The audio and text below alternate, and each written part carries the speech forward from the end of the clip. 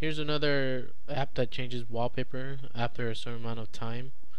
If you're that kind of person that likes, to have random wallpapers when you start up or after a certain amount of minutes.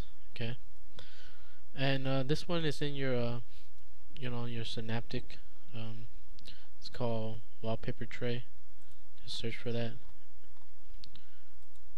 Now, when you have it and you start it up, right, it's gonna be up here in the corner.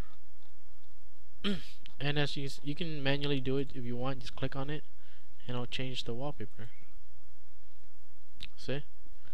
Now, there's some things you want to do in here too, like if you right click on it, configurations.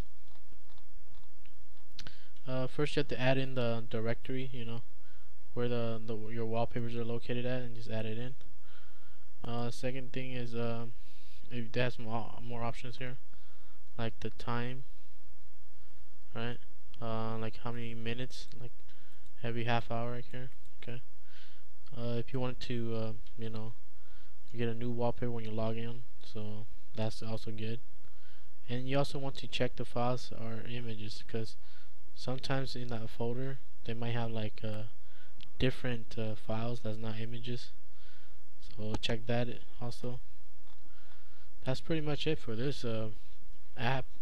Okay, this is what I use to change my wallpapers automatically when I'm bored. Just click on it and you have a new one, and it feels like you have a new shit. That's all.